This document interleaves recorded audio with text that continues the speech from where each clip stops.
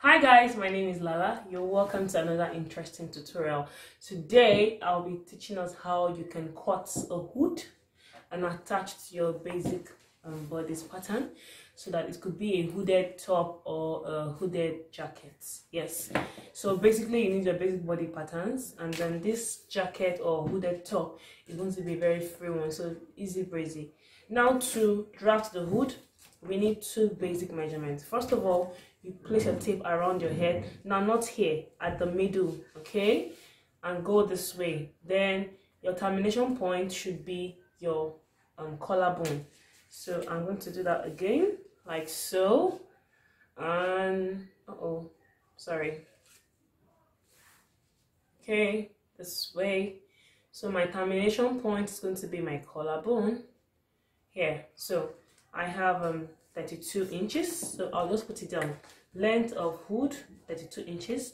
Then the second measurement we need is the width of the hood. So you take your tape around your head and measure. Now if you stop here, if you stop this way, there's tendency for the hood to be falling off. Okay, so you want to just extend this forward a bit depending on how how you want it to fall towards inward. So then probably just face a mirror and just check it. So what I have here is 24 inches. So the width of my hood is 24 inches. So these are the measurements I want to be needing to construct the hood. But before that, let me show the basic bodice pattern I've already drafted. Okay guys, so on the table here I have my basic bodice pattern. I'll just do a brief explanation of what I've done. So for this hooded top, it's not a crop top and it's not a normal top, it's in between. So the length of my bodice is 23 inches. Okay, now the back is unfold and the front is going to have a zipper. Now what I did was on the chest line, okay, I didn't mark my exact bust circumference. My bust circumference is 38. I made it 40 so that it's supposed to be a free jacket. So this is 10 plus 1 inseam allowance. Then on the hemline, okay, I just took away ½ inch, so this is 9.5. Then 1 inseam allowance. Okay, like I said, it's not a crop top and it's not a full top. Crop top should be somewhere around your navel, but mine is a bit longer. Okay, so that's that. Meanwhile, front and back bodies are the same thing. The only difference is the front bodies has 1 inch zipper allowance. Now let's go to the neckline. Now for my neckline, okay, I used I did 3.5 inch for my neck width, and I did 4 inch for my neck. 4 inch for my neck depth for the front. Okay, now in case you're a plus size, or in case you're not comfortable with the neckline, if you want an increment, please let more of the increments be on the neck width and not on the depth. Very important. Then for my back, okay, I just came down by 1 inch for the neck depth, just 1 inch. Okay, and the neck width is still 3.5 inches. Okay, so I'm going to take this off now and go straight to the drafting of the hood. Okay, we're still going to be needing this. So I have another pattern paper here. So this is my pattern paper. Okay, so I'll be drafting sideways so that we can see what I'm doing. So first of all, I'm going to draw a margin. I'm going to draw a line, okay, like so. So this line is going to be my front. Okay, now this is my front, or let me say my center front here. Then remember the calculation, the measurement I took initially, the length of the hood. Yes, so the length of the hood I measured was 32. Now you're going to mark half of the length of the hood, and I measured 32, so half will give me 16. So this is it here. Then I'm going to draw two horizontal lines. Two horizontal lines this way, and and that way, like this. Okay, so from here to here is 16 inches, from here to here, which is half the length of my hood, and this is the front. Now I'm going to mark half of the width. Now the width I calculated that we measured was 24 inches. Now half of 24 is going to give me 12. So I'm going to mark 12 this way and 12 that way. So all together I now have a rectangle. So this is my center back. Okay, this is my back, and this is the front. Okay, and this is supposed to be the tip of my head. I hope that is making sense. Okay, so first thing first, I'm going to find the difference between my front and back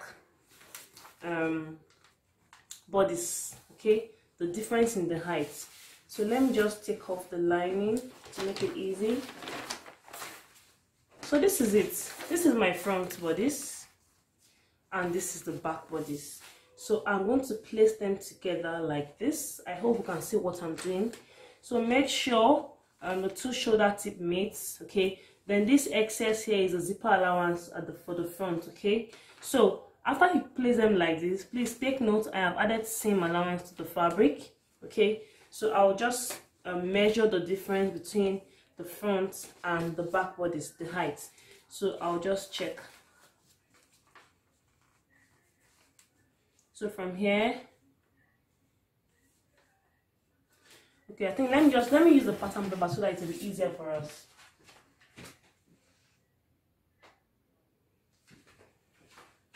Okay, so I think it will be much easier working with the pattern directly. So what you just do now is you take note of the difference between the front and the back pattern. Okay,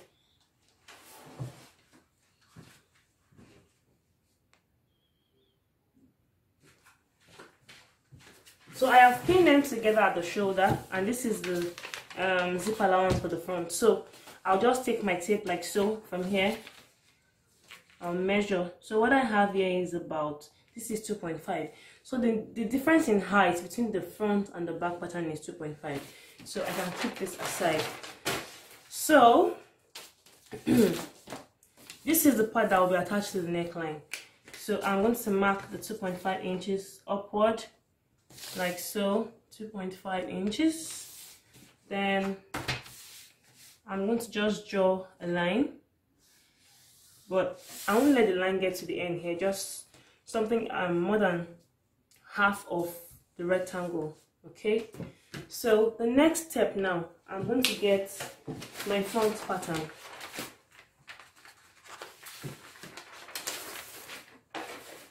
Then I'm going to measure the neckline, okay, minus the zipper allowance. So let me just fold in the zipper allowance so that we don't add any extra measurements.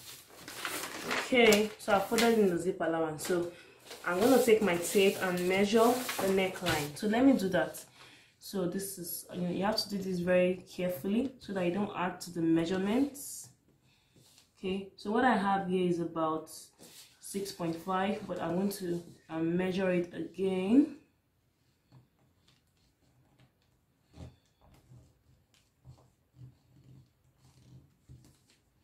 Yeah, this is 6.5. Okay, so what I have here is 6.5.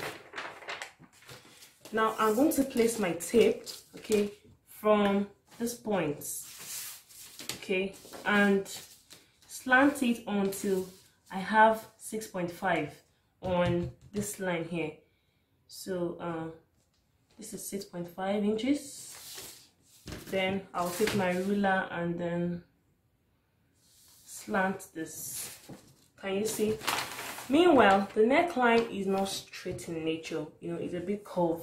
So I'm going to use my pattern master and create a kind of curve in form of an S shape, okay, since the neckline is not straight. So this is what we're going to be working with here.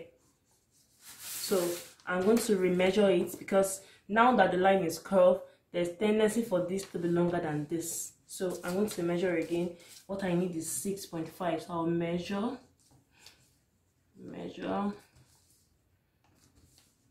Okay, so after measuring, I have a little shift. So this is what we're going to be working with now, and not the first point, because the line is now curved. So after I've done this, then I'll get the back pattern for the bodice. For the back pattern, I'm going to do the same thing. I'm going to measure the neckline. So let me do that. So I'll just measure carefully. So I have 4 here, okay? So I'll now take my tape from this second point and not for the first one. I'm going to measure 4 inches, and I'm going to mark it like this. Okay, all right. Then next thing, I'm going to find the midpoint of these 2 points here. I'll find the midpoint. This is 13.5, so that should be about 6 3/4 here. Then I'll use my ruler and connect here like this. Can you see what I've done? Okay, then I will just draw a small box here to form my angle 90. Okay, then we need to form the curve of the hood. So as a guideline, you can just measure 2 inches down like this.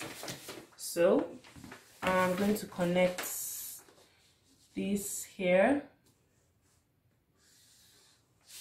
and then next I'll try to connect. Sorry, let me see how I can face the camera so that I can see. Okay, then here we go. I'm going to link here. So just make sure you try to blend it well so that you have a smooth curve. Okay, then here also I'm going to blend it like this. Can you see? So the hood is ready. Then for this lower part here, okay, you want to just come down a bit, like 1/4 of an inch here. Then you just link this back so that you have a proper balance on the neckline like this. Yeah, so I'll just blend here, and that's all. The hood is ready. That's all. So here we are. This is the hood. Let me just make it. It might be looking funny now, but by the time I cut it out, I'm trying to blend it properly. So this is it. This is the hood. So we're going to be adding 1/2 inch seam allowance round, all round. Okay, so I'm going to cut out. I'm going to cut this out.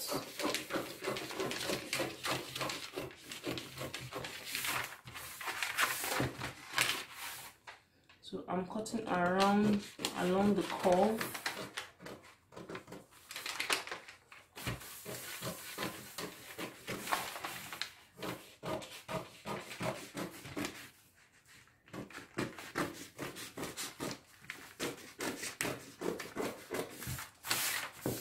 So right now, what I want to do now, I'm going to transfer everything on my fabric, and I'm also going to be lining this. So I'm going to be adding 1/2 inch seam allowance round, and I'll come and show us.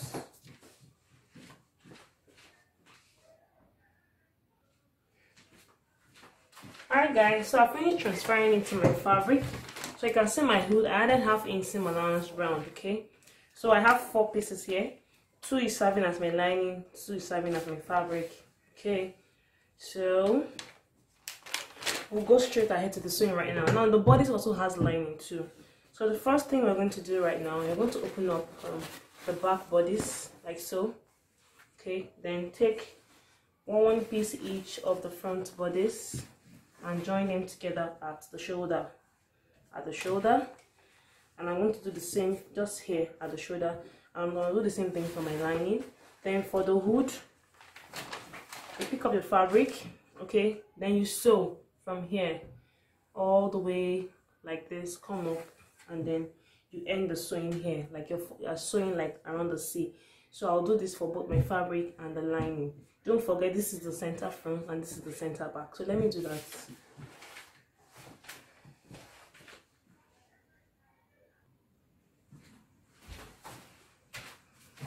Okay guys, so I finished joining the bodies together, front and back at the shoulder.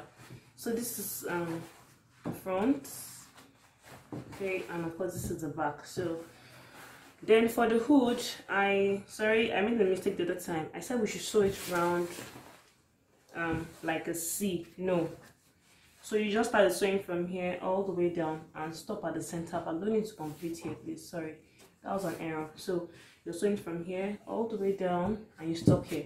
So this is the center back. Now I'm going to take my bodice, then you create a notch at the neckline of the back. Then I'm going to take my hood, okay, right side. Let me just turn this over. Yeah, so right side facing right side. Let me turn it over and show us. Then please make sure you clip all this, the curved part here. Make sure you clip it with your scissors. So by the time you flip it over to the right side, okay, you won't be having any tight corners or folds. Okay, so this is my center back. I'm not going to place it here like this, right side facing right side. And you see, so center back on the hood, center back on the bodice. I'm going to pin it together like so. So make sure you start your sewing from the middle here. So you sew from here up to this point. Same thing from here up to this point. Now don't forget that you have a zipper allowance in front, 1 inch, and your hood shouldn't get to the zipper allowance. Don't forget. So let me go and sew it, and I'll do the same thing for my lining.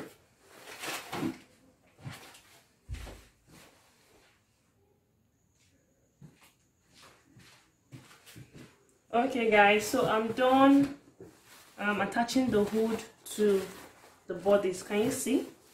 So this is my front bodice and this is the back, and this is my lining. Same thing. So I'm going to make right side face right side, right side face right side, okay, like this. So I'm going to go ahead and turn the armhole fabric to lining. On this side, same thing. I'm going to turn the armhole fabric to lining. Okay, it's this way. The armhole, I'm also going to turn it like so. Then we'll go to the next thing.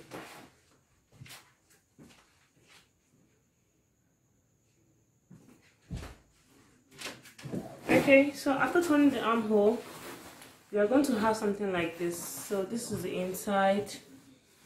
Okay, we're going to have something like this, and this is the second side for the armhole. It's a sleeveless hooded jacket and top rather. So what I want to do right now, I'm going to join the side seam. So I will be joining lining to lining, fabric to fabric on this side. Same thing here, lining to lining and fabric to fabric. So let me do that quickly.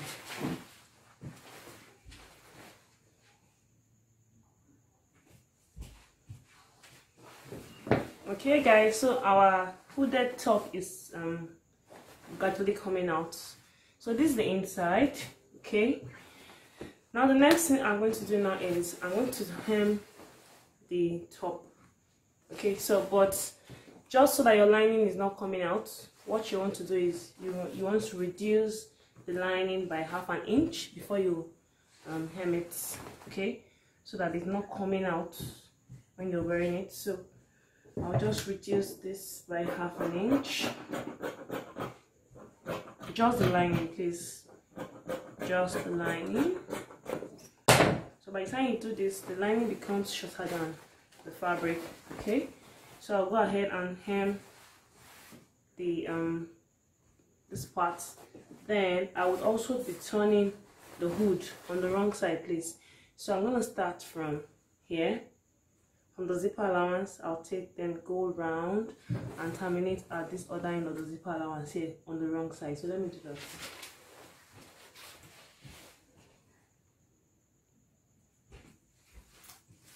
Okay guys, so this is it. You can see the hood all sewn, very clean inside, and then the hem of the top. So the last thing for me to do now is I'm going to fix my zipper and show us how the jacket looks like.